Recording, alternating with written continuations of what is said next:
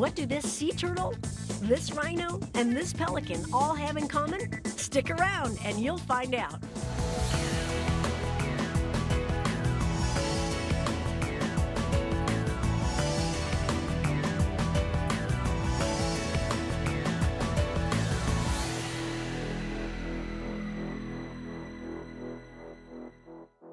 Hi, I'm Julie Scardina, and this is Nikki and Nellie, two rescued dogs, one from Nashville and one from Hurricane Katrina. And they both have found loving adoptive homes in Florida. You know, when we think of rescued animals, we often think of domesticated animals, like dogs and cats. But wild animals need our help too. Whether searching for food, fending off predators, defending their territory, battling viruses and diseases, or simply enduring weather, daily life can be a challenge. And then you throw in human impacts like pollution and habitat destruction, and it can go from challenging to life-threatening. Thankfully, though, there are dedicated individuals, organizations, and companies which are committed to helping save wildlife and their habitats. And here are just a few of their amazing stories in this episode of Saving a Species, Animals in Peril.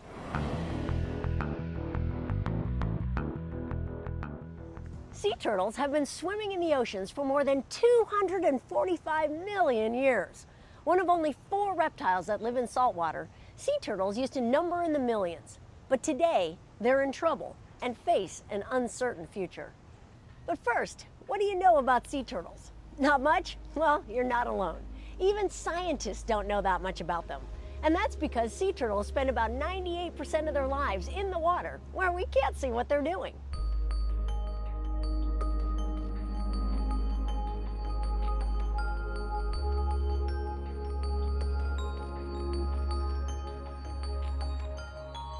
As soon as sea turtles hatch, they scramble to the water and disappear.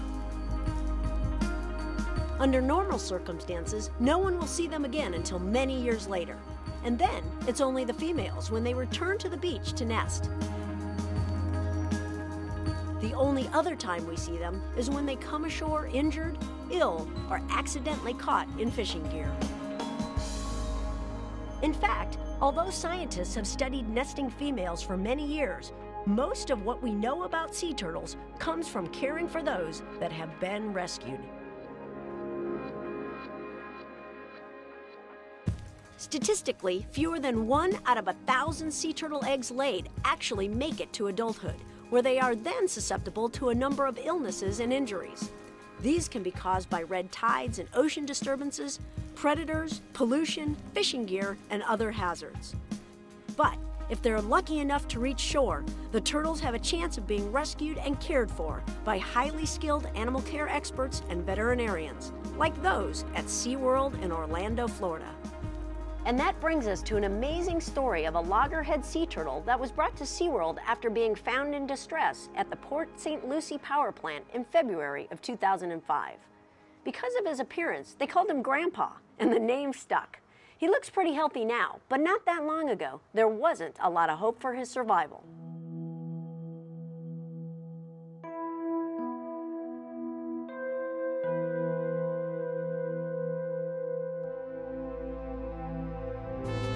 When Grandpa was brought to SeaWorld, he was missing his entire lower mandible, or jaw, likely the victim of a run-in with a human. That meant he was unable to eat, which would have meant certain death out in the wild. Aquarist Jenny Albert was on duty when the turtle arrived. He looked like kind of the typical subadult loggerhead that was very malnourished, quite a few bit of barnacles on top, and all of a sudden he lifted his head to breathe and we noticed he's missing his entire lower jaw. From that point on, we knew that he was one of our most special turtles that we would have to rehabilitate. Immediately the wheels were turning with everybody on how to fit this turtle's needs into our daily routine. Grandpa's injuries were a first for the experienced rehabilitation team at SeaWorld. This group has worked with injured and ill sea turtles for more than 25 years. A lot of the injuries we see here are boat-related, boat hits, fishing hook ingestion, a lot of times foreign object ingestion. This turtle presented with the same symptoms of being malnourished, but he wanted to eat. He was starving. He was ravenous when he got here. He wanted to eat, but couldn't. Dr. Mike Walsh was the lead veterinarian for Grandpa's medical care. In the time that I've been dealing with sea turtles over the last 2 decades, I've never seen an injury quite like this. To actually lose the ability to feed yourself is different from anything else we've dealt with. The first order of business was getting food into the malnourished reptile, and that was easier said than done. He rejected everything we tried. He fought us tooth and nail during the tube feedings. They're strong animals to begin with, so it took quite a few staff members to hold him down in a safe way that we can access his mouth and his throat. So it was quite challenging for us. But once the turtle realized that he was actually getting food, he quit fighting, and Jenny and her team were able to start working to feed the turtle by hand. But what Jenny had to do was take enough time to gain his trust and say, this is how you're going to get your food. I can put it in a position where you can grab it and actually suck it down. And eventually the hope was that he would be able to get it off the bottom on his own.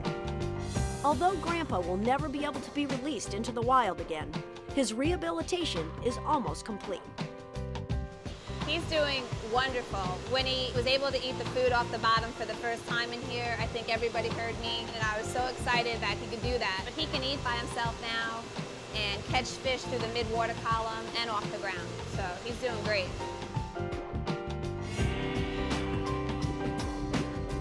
That, to me, was tremendous. We actually were able to take an animal that had no chance of survival in the wild and give him another plus in life.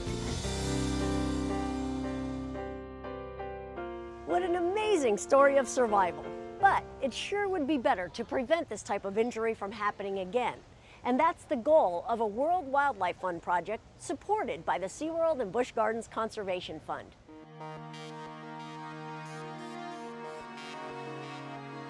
Every year, hundreds of thousands of sea turtles are accidentally caught by commercial fishermen. A key challenge in the conservation of these animals is their wide-ranging and highly migratory nature. This poses an international challenge requiring an international response. Some scientists warn that these giant turtles could face extinction in the next few decades unless dramatic conservation action occurs. But World Wildlife Fund is working to change that. Kim Davis is the fund's Deputy Director of Fisheries Programs. Scientists estimate that more than 250,000 sea turtles, just leatherbacks and loggerheads, just those 2 species alone, are caught each year as fisheries bycatch. And many of these turtles are taken in the course of longline fishing, fishing with long horizontal lines, small vertical lines off of them, and hooks at the bottom. The hooks that are normally used for longline fishing, or that are often used, are shaped like J's. Many sea turtles are snagged and caught on these J-shaped hooks. It turns out that if we use hooks that are shaped like circles instead, many fewer sea turtles will be caught. It's a simple, powerful change. The SeaWorld and Busch Gardens Conservation Fund has made this possible. They have helped us send people to the ports, to fishing villages, to spend time talking with fishermen about how we can work together.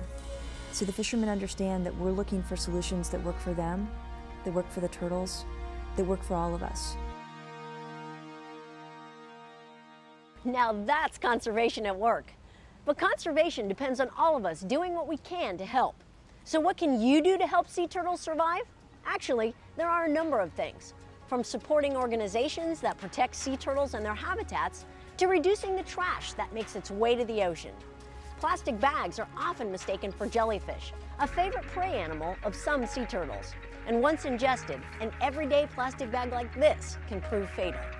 You can help protect sea turtles and other ocean animals by picking up trash. Sometimes it can be that simple. Effective conservation is a big job, but preserving turtles and their habitat is worth the work.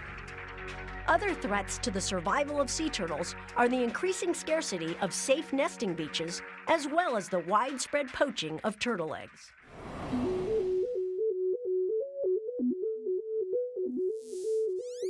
In 2004, a remote beach in Costa Rica, Playa Junquial, experienced an egg poaching rate of 100%. It was a critical nesting site for endangered leatherback sea turtles, and this beach captured the attention of scientists and conservationists seeking its protection. Historically, local teenagers would poach the eggs as income for their families. The SeaWorld and Busch Gardens Conservation Fund supported a conservation education program targeting these teenagers and their families, encouraging alternative income generated from ecotourism.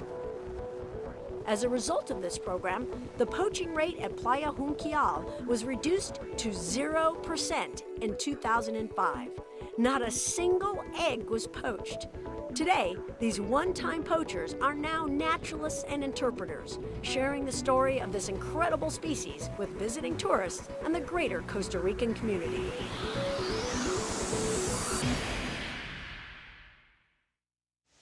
All over the world, people are working to save species and habitats. From grassroots groups to large conservation organizations, dedicated people are committed to understanding and preserving the biodiversity of our planet. Without this type of support, many of these projects would disappear, and with them, the animals and environments they are working to protect.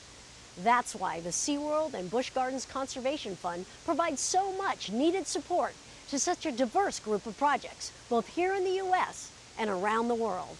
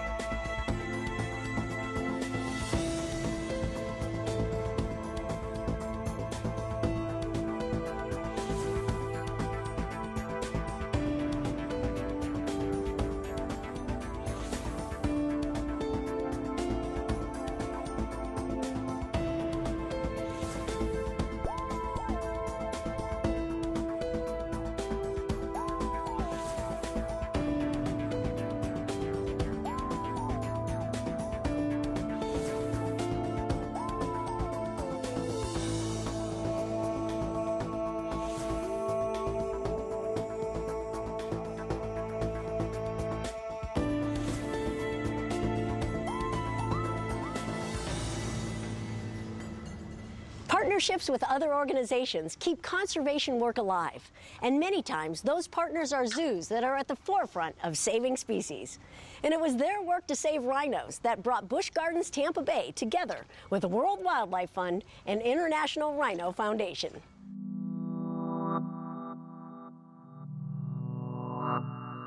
Rhinoceroses are one of the most endangered species in the world today. For millions of years, they were abundant. But just since 1970, the world's population of rhinos has declined by 90%, making all 5 remaining species in danger of extinction. World Wildlife Fund's chief scientist, Eric Dinnerstein, has studied rhinos for decades. Rhinos weren't always rare. In fact, rhinos are an example of probably one of the most successful groups of mammals that ever lived on the planet. But what we have today is just a depauperate group that's left. We have 5 species, 2 in Africa and 3 in Asia. The zoological staff at Busch Gardens Tampa Bay has cared for black rhinos for more than 35 years. During that time, they have added significantly to our understanding of the rhino's dietary needs, social behavior, and reproductive physiology. And their success in breeding has been proven by the 8 healthy black rhino calves born at the park. Most people aren't aware that more than 80% of all mammals in zoos have been bred and born in zoos, in carefully managed programs that protect genetic diversity and the health of the animals. Occasionally, though, animals are brought to zoological facilities from the wild for a variety of conservation reasons. Sometimes animals are moved to avoid overcrowding in the limited wild habitat remaining. Or sometimes they are moved to establish healthy conservation populations in other parts of the world. These types of measures have helped save some entire species.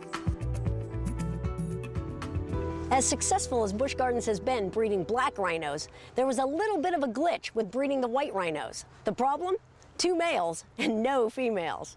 So zoo officials turned to the International Rhino Foundation for help. The foundation coordinates the placements of white rhinos all over the world, including animals that can be moved from the wild.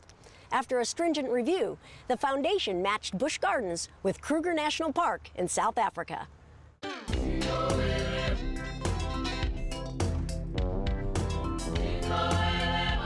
Kruger National Park has an extraordinary white rhino conservation program.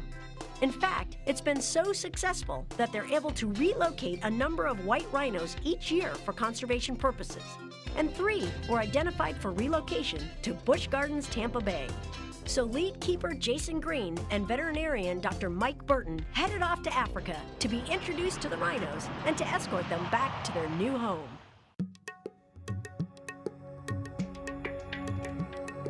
Welcome in South Africa. I suppose it's your first trip down there. Yeah. I think the main thing you're here for is the rhinos. Let's go and have a look at them. Excellent. Do you like it?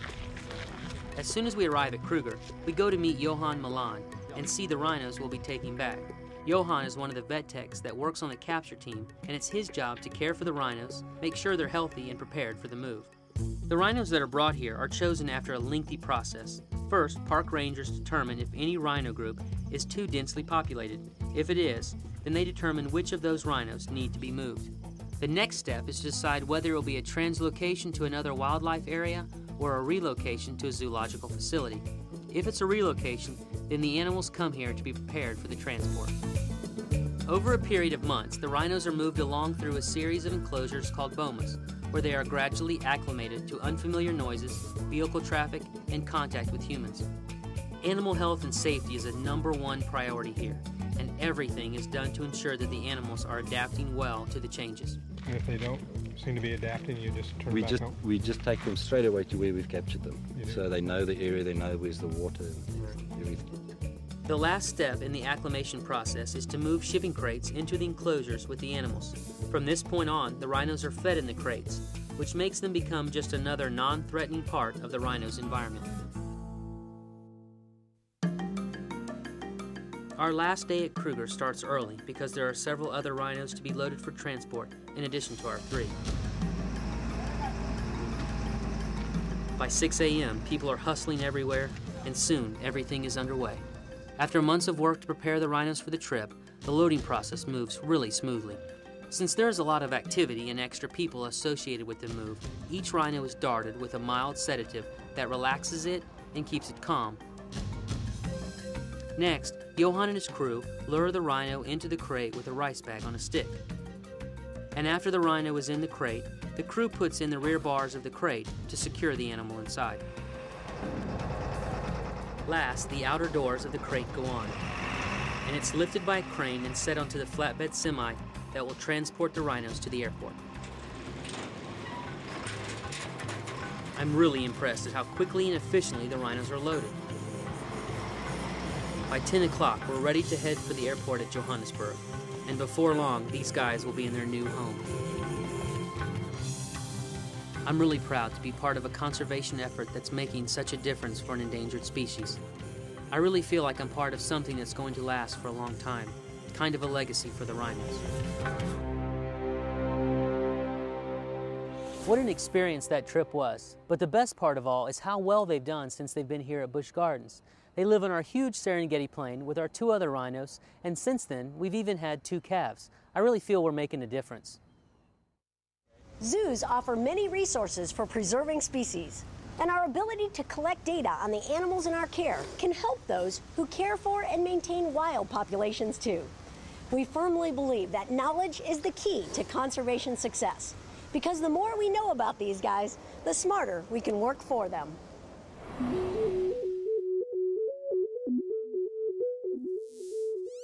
Here's another simple solution to a potential life-threatening situation.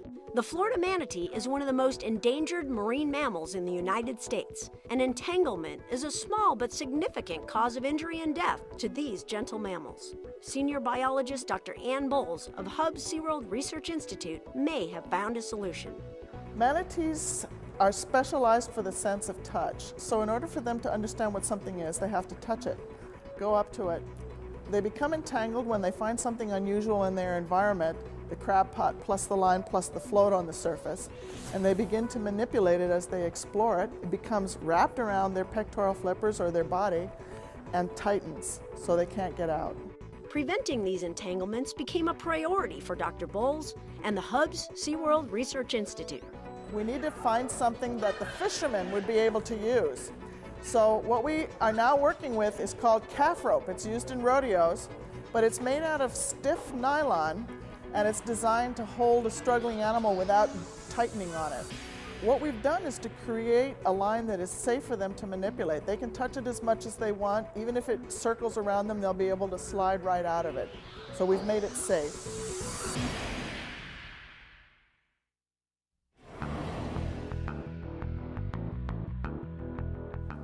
Drought, flooding, hurricanes, fires, diseases, these are all natural events that we can't control. But even though we can't prevent these things from happening, we know we can make a difference in the course of what happens afterwards, at least in the lives of animals that are injured, ill, or displaced from their homes. Hurricanes are powerful storms that wreak havoc in their paths, often destroying homes, businesses, and lives. These storms also destroy animal habitats and occasionally aquariums or zoos in the path of the storm, leaving animals stranded and sometimes injured. And that's when zoos and aquariums can come to the rescue. From doing things like sending veterinarians and supplies to the affected areas, to rescuing displaced or injured animals and providing temporary housing, help takes many forms. U.S. Fish and Wildlife Service biologist Nicole Adame knows the agency can always rely on SeaWorld and Busch Gardens for help. We work with SeaWorld as a partner in our rehabilitation program and our rescue program, and we would call them when there's an injured or distressed animal, and they would go out and assess the situation, determine the best course of action for that animal. So we rely on them to be our eyes and our ears out in the field and to make the best judgment, the best decision for those animals. Disasters notwithstanding, more often it's a subtle natural event that causes a perplexing problem, as was the case for these endangered brown pelicans.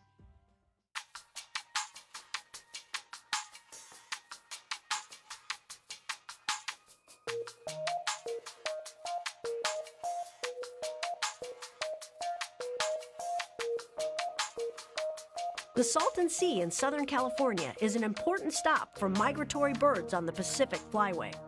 With only 5% of wetlands remaining in the area, more than 400 species of birds come to the sea and its marshes. However, since 1976, some of the endangered brown pelicans that stop here have contracted avian botulism, a debilitating disease that causes muscle paralysis and, without treatment, certain death. Scientists believe the birds get the botulism from tilapia, one of the fish in the Salton Sea.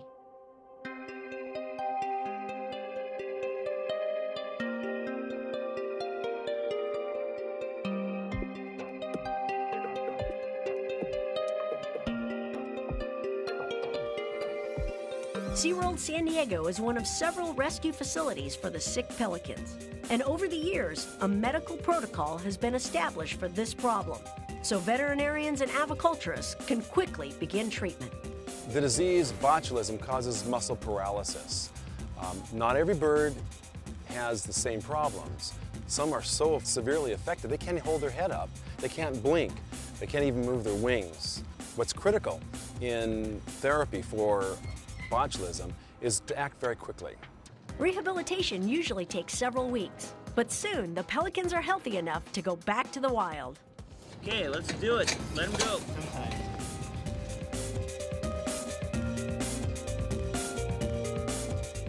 Every year, SeaWorld treats an average of 75 endangered brown pelicans that have fallen ill at the Salton Sea. And we'll be ready to help next year, and the year after that, and every year the birds need our help. Unfortunately, natural events will continue to adversely affect wildlife. But with enough people willing to work to repair the damage, injured, ill, or stranded animals will continue to have hope after the disaster strikes.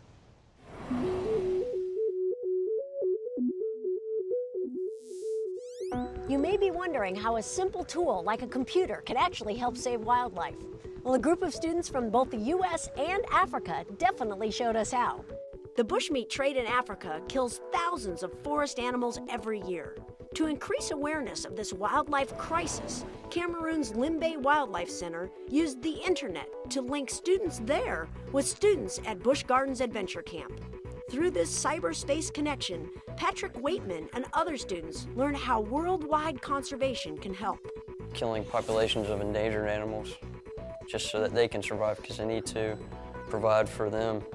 They're themselves not thinking about the big picture, and it's education that can help fix that. And can communication, education, and conservation really make a difference? It can, if there's enough involvement, enough enthusiasm from people willing to help, and they're willing to participate. We can maybe help figure out ways to cut back on bushmeat. Just a little bit of ingenuity, a little help from outside sources, just to show them different ways of obtaining food.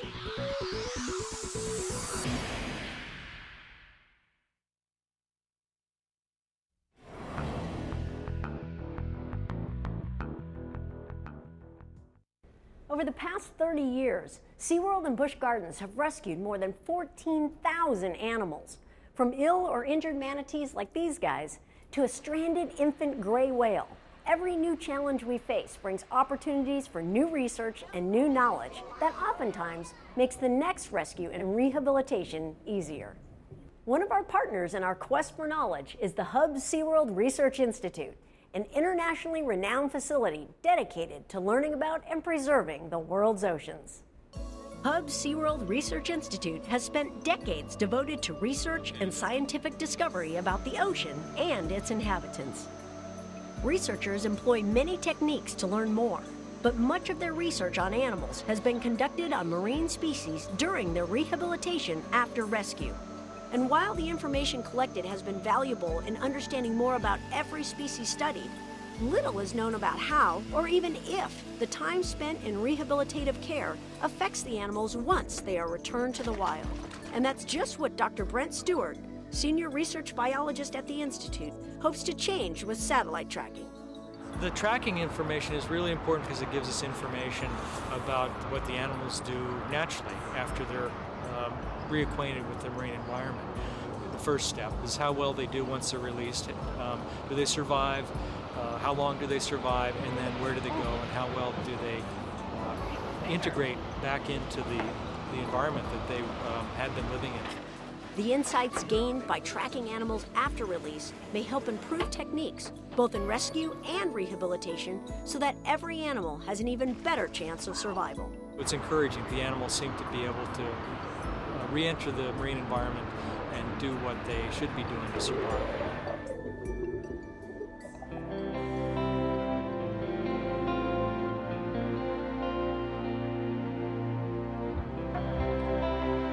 From rescue and rehabilitation, to breeding of endangered species, to studying species and habitat, we're committed to making the world a better, safer place for all wildlife. But we can save species, and we can save habitat, and we can make a difference. One animal, one habitat, one day at a time. Whether we're helping wild animals or dogs like Nikki and Nellie, it's certainly worth it. For the future, for the animals, and for the planet. On behalf of SeaWorld and Busch Gardens, thanks for watching this episode of Saving a Species.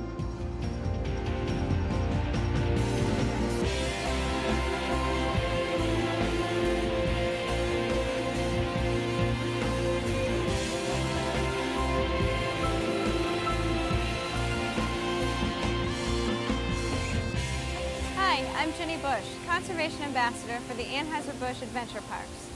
SeaWorld, Busch Gardens, and Discovery Cove are dedicated to the conservation and preservation of wildlife. And we believe the stories like the one you just experienced need to be told.